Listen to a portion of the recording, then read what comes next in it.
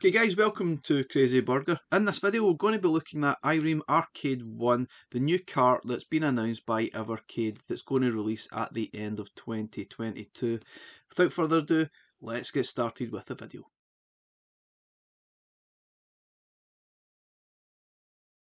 Okay guys, Irem Arcade 1 comes complete with 6 games. Now I'd say arguably this cart is more recognisable than the two-a-plan one. People probably more recognise R-Type and Moon Patrol rather than the other cart, but there is only 6 games. That is a little bit disappointing to me because I know Irem had a lot of games. I know there is another cart planned probably for 2023, but it would have been nice to sort of see more games on the cart. But anyway, let's have a look at the games that are actually included. So we've got obviously the big one I'd say would be R-Type, which is a kind of one of the best shoot 'em ups ever created, and it's coming to Evercade. Now that is a definite big thing for sure. R-Type was renowned as being one of the best shooters ever on pretty much every format that it was released on. But it is a very, very difficult game. But at least with the arcade version, you can maybe just keep adding coins and keep continuing. Another one of Irem's biggest hits was Moon Patrol. It's probably I think it was one of their first games actually that they actually released, and they are another Japanese sort of company as well.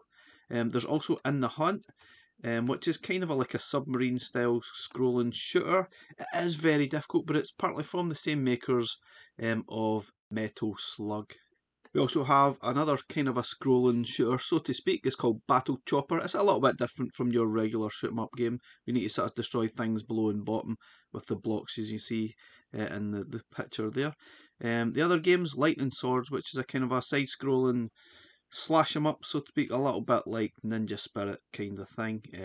Shinobi, those kind of games. And there's an American football game called 10-Yard Fight. Which is, I suppose, it's quite cool. It adds a little bit of variety, but it's not really John Madden, so to speak. But it's not bad from what I've played. But anyway, without further ado, let's get stuck into playing these games. I'll give you my opinion and what I think overall of this cart. Let's go. Let's have a look at the games. Okay guys, going to start with R-Type, probably the most famous and iconic game of the actual cart. Is it the best shoot 'em up of all time? It might be one of them. It might be up there, but it is notoriously difficult. I do remember this being released in pretty much every format back in the day. I remember playing the Commodore 64 version and pretty much not being very good at that either. Not my favourite genre, but there's no doubt this is a very, very good game. You can continue obviously with it being arcade, but it really sends you back to checkpoints rather than continuing from where you left off. So you still need to be pretty good at it. It certainly has a good challenge to it. And you can obviously charge up your weapon by holding down the fire button. You can have these collectibles that will assist you in your fight. And it's definitely very good. Obviously you can see there's some alien vibes going on here, which is kind of cool. The graphics are really nice, and you obviously have bosses at the end of the levels as well. It is very tough though. It is notoriously difficult. It is a very tough challenge. So if you're into your shooters, you are absolutely going to love this. This will be right up there as one of the best carts for you if you absolutely love R-Type. There's no doubt about it, it's a really good game, and we are absolutely spoiled for shoot 'em ups on the Evercade now. We have absolute tons of them. Is that a good thing, bad thing? I don't know. I'd like to see more variety, but if you like your shooters, you are absolutely in heaven, no doubt about it.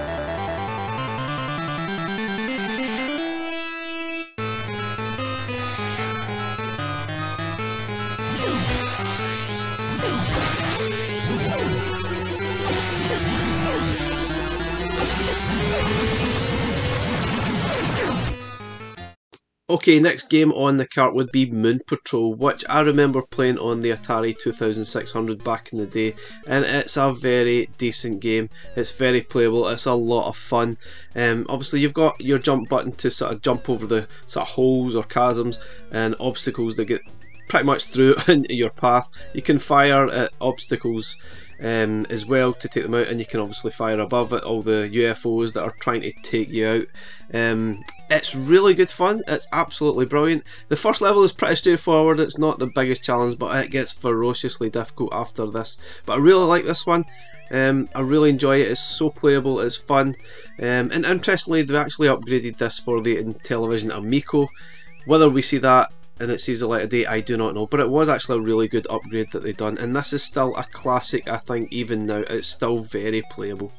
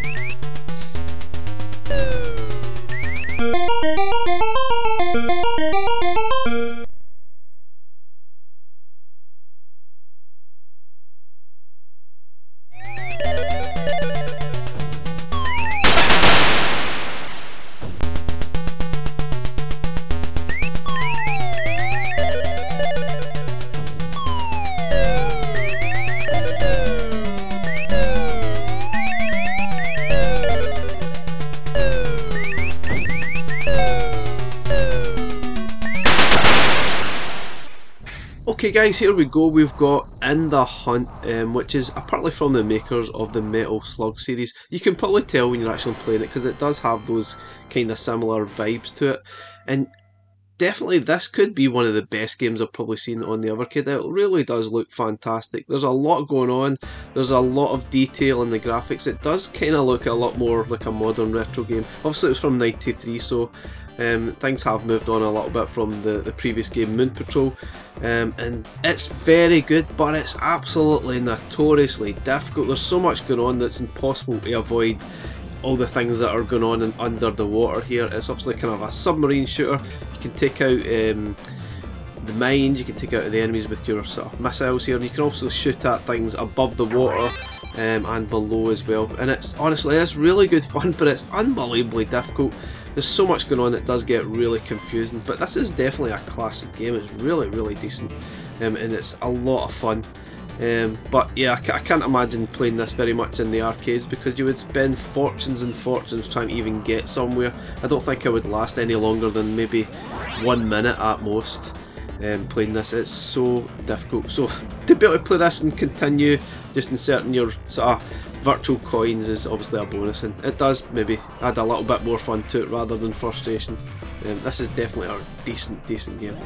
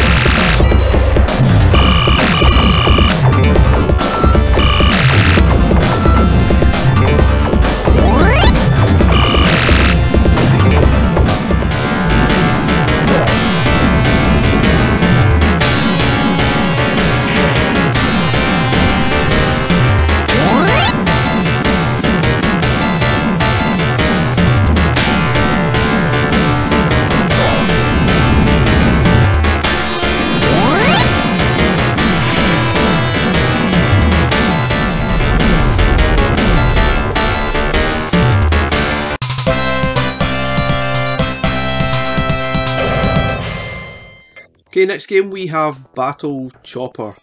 So it's another kind of a shoot 'em up. It's not a traditional shoot 'em up. You kind of get options. You need to destroy blocks above and below to collect a lot of the sort of, it looks like gems, and it basically translates into money as you're going through the level. It's another decent looking game and kind of fun, but I found this one extremely frustrating and pretty difficult. Obviously you just got infinite continues, you can just keep playing on, but I found that the enemies just keep respawning all the time. You really have no peace and quiet. You basically, these little helicopters just keep appearing all the time and you just don't get any peace. You really have to just get on with it rather than trying to take them all out, because they will keep on coming. So you destroy the blocks above and below, and you sort of collect these gems for some money. You can sort of land on the surface below and sort of drop your bombs and die spectacularly as well. You know what, it's really good, but I found it really tough. It got really frustrating, and as much as it looks good and plays nice, I just got a little bit frustrated playing this and probably swore quite a lot of times, which obviously I'm not going to put in the channel because that would just not be good. But still a fun little game, and it's obviously got a huge challenge there, so it's not bad at all, just pretty frustrating.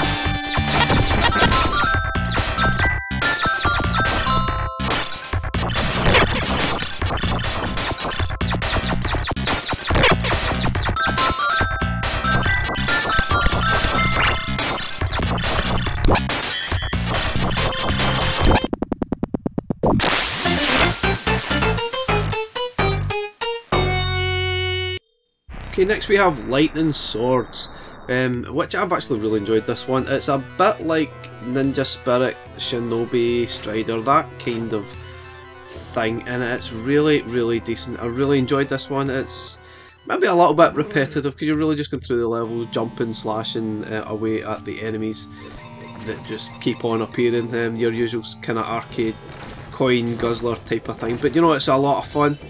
It's my type of game. I really like a good platform sort of game, and I got kind of a Mega Drive vibes from it due to the sort of sound bites that was coming from the game, which was a bit weird for me. Even though it's an arcade game, it kind of felt as if I was probably playing a Mega Drive game. If you just sort of listen to the sound bites, they sound a lot familiar to a lot of the stuff we've seen on the Renovation Collection, for example, which is kind of weird, but it's a really fun game. Quite a good challenge. There's a few bosses that appear occasionally now and then, and they take absolutely forever to die. So you would probably spend a lot of coins in the arcade if you were playing this for real. Obviously we don't need to do that. We can just insert those virtual coins, and that's fantastic. You can just keep playing through and enjoy the game for what it is, and it's a really decent game, definitely, no doubt about it.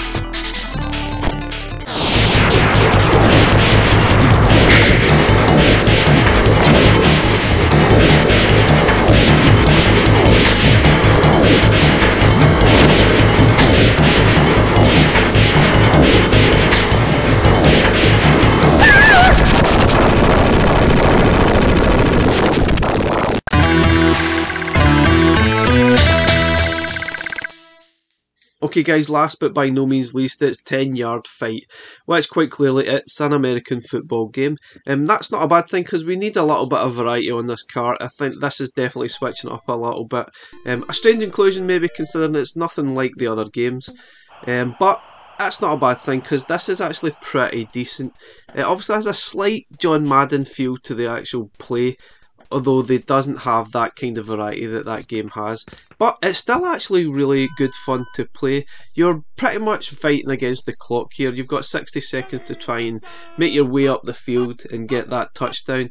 You don't have a lot of varieties in the play. You can see your sort of receiver is running away there. You have the option you can run away, throw it from left to right, or obviously chuck it to that receiver and try and make as far a field as you possibly can. And you know, it is actually good fun. I really enjoyed this game. It's just notoriously difficult again. It's an arcade game, so it is going to be tough. The other players in the opposite team are pretty much all over you. You think you're sort of way in free here, but they're pretty much all over you before you know it. So it is tough to try and make it. And you can see the clock's already going down to 16 seconds here. We've got little chance to try and make it to get a touchdown, but you know, this would be a good challenge. I actually quite enjoyed it, and I think a lot of people will really be quite surprised that it's actually very playable. It's good fun.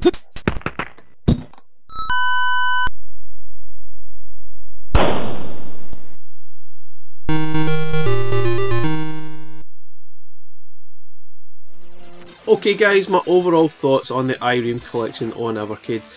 My overall thoughts are that this cart is extremely good. There's no doubt about it. There's some real high quality games on this cart. My only wish is that there were slightly more of them. 6 is just a little bit disappointing. I think it's the wrong way to be going. I'd like to see more games, but yeah, we don't want to see tons of games and it's just too many games and there's not enough quality, for example. But saying that, there are a few games I would have loved to have seen, like Ninja Baseball Batman we could have added, but maybe that's coming in the second collection. It's definitely really good. There are a lot of decent games here. It's very tough. If you love R-Type, you are going to be absolutely in heaven. There's a lot of other decent games on here as well, like Moon Patrol, In the Hunt, and obviously you've got that American football game as well, which is pretty decent. You know, overall, it's actually alright. It's pretty good. It's great to have such a big name, so to speak, in the arcade world in Irem, and they made a lot of decent games. Only 6 games though. I would have loved to have seen more, but no doubt about it, this is a very, very good collection. Guys, thanks for watching the video today. Please like, subscribe, and we'll catch you again in the next one. Bye for now.